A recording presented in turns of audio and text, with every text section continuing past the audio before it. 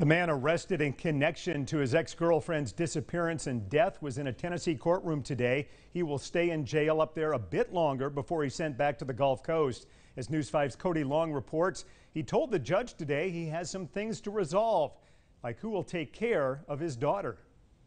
Marcus Spanavello was in court Monday after he was arrested on I-65 south of Nashville, Tennessee. Are you willing to waive extradition?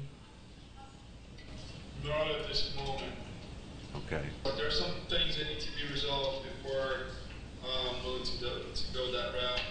He told the judge he's worried about his 4-year-old daughter and who will care for her. I'm just trying to make sure that my daughter is taken care of with the people that I'm leaving her with. Spanavello's daughter has been with Child Protective Services. She's now without her mother after Cassie Carley's body was found in a shallow grave inside a barn near Birmingham. Cassie's family is working to get custody of her.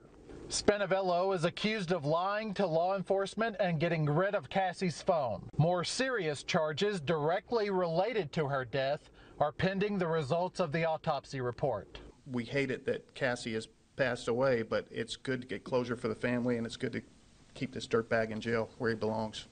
Cassie's family and friends gathered Sunday at Navarre Beach. They lit candles and prayed in the spot where Cassie was last seen with Spanavello as she was scheduled to pick up her daughter. We're going to get Cassie home. We're going to give her the most beautiful celebration of life we've ever seen.